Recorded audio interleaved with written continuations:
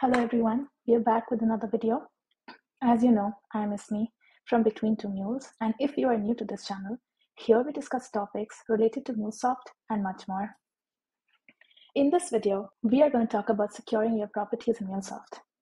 The best practices of the industry state that we must not save password and sensitive information. Despite that, we are sometimes forced to store such properties inside our application. In this video, we will discuss 3 ways of securing properties in your MuleSoft project. I have created a step-by-step tutorial for all of you to follow along. Please refer to my blog mentioned in the description if you prefer reading tutorial blogs. Let's get started. I created a blog, and after getting overwhelming response in a positive way, I thought I should turn this blog into a video. In this blog, you will see step by step how we can secure our properties in 3 ways. Today, we will follow along this blog and secure our properties. Let us move over to Anypoint Studio.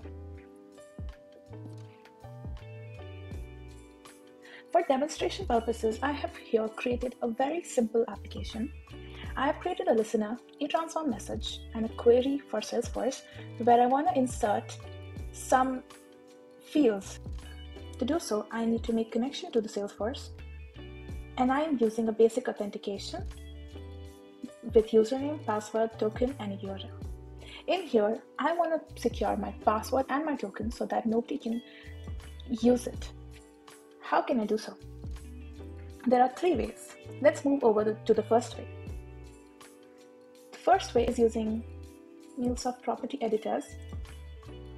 To do this, you need to install Anypoint Enterprise Security in your local studio.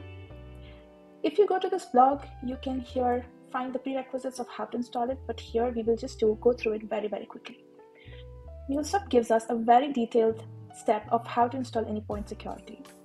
You also need to find out what is the exact version of Anypoint Security that you need to download into your Anypoint Studio. To do so, if you click on the link here, it takes us to this page where you can see that the latest Anypoint Studio URL that we get is this one. Now let us start by downloading this. So if in my Anypoint Studio, if I go to help and install new software, I can click on this add button, give it any name. I'm going to give here Anypoint Enterprise Security, and I'm going to copy this URL and paste it here. Now click on add. Okay. When you click on add, you will see an option known as premium. Select this option, and for you, next option should be highlighted. Follow this wizard and finish the installation.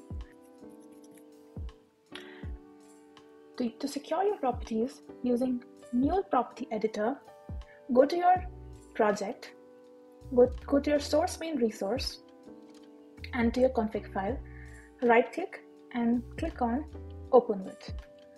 Usually you see the Mule editor option here, but if you don't, do not fear. What we are going to do is click on other, and we're going to start typing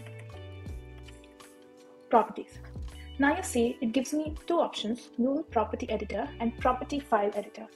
We're going to select Mule Property Editor and click OK.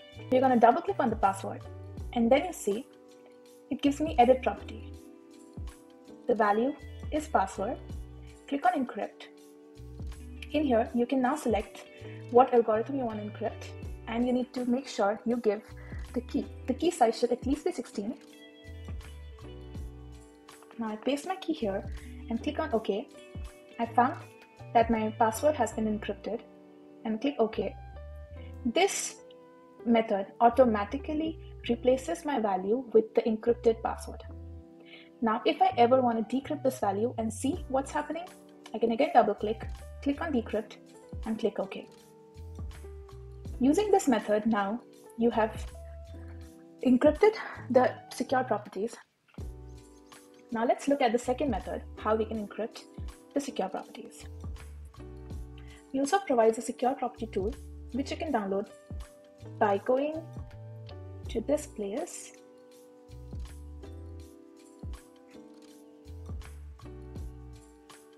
We're going to encrypt properties using Secure Property tool.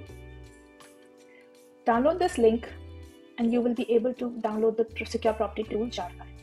Wherever you have downloaded this property, now you simply need to go and open your terminal or your command prompt at that place.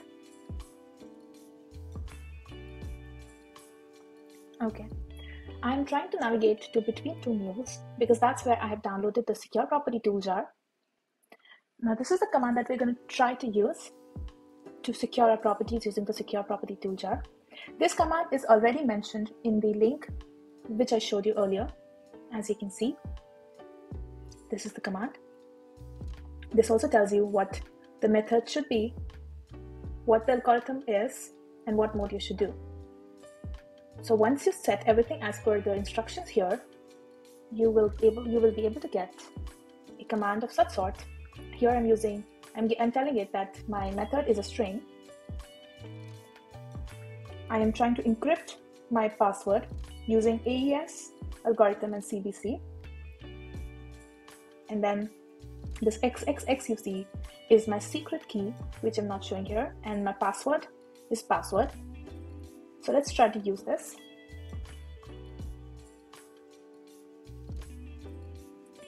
If I try to paste it here and try to run it, you will see I receive an encrypted value for my password. I can similarly also decrypt my password. Now we have secured our properties using two methods. First one was MuleSoft property editor. Second one was Secure Property tool jar. And there's a third one, which not a lot of people know, is Secure Properties generator. This is probably the easiest and the quickest way to encrypt your files. But again, it's not very ideal for us to use an online property generator, Secure Property generator, to encrypt our files. So I'll show you two ways to use it. First one is to navigate here. This will open Secure Property generator for us. I already have it open. I have added my secret key, encrypt, algorithm, and the state. The value for my password is password. I'm going to click the generate and it gives me a result. What's new about this is you can also encrypt the whole file and then file level. This is a generator created by somebody at Salesforce. If you see here, I also found their GitHub repository, which you can then download and run it locally so that you can secure your properties in a very safe environment. They've given a very nice overview and steps of how to secure your properties. This is all for today's video. I hope you liked it and I hope this is something which will be useful to you now and in future. I hope in the next video I'll bring you something similar and very important. Thank you so much for watching.